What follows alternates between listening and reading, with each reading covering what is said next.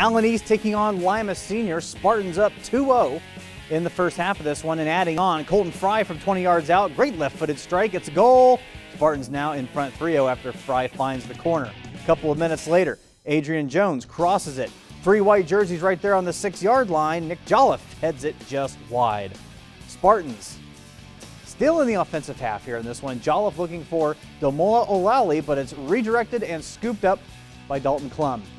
Mustangs trying to answer back. Colton Truex at midfield plays a ball through the middle, but makes it all the way to the keeper, Josiah Shoemaker. Easy play for him. Back to the other end, Sam Sharik plays to the middle, and a great chance in front for the Spartans, but it's wide. They cannot believe it. Lima Senior would come up winners in this one by a score of 7-2.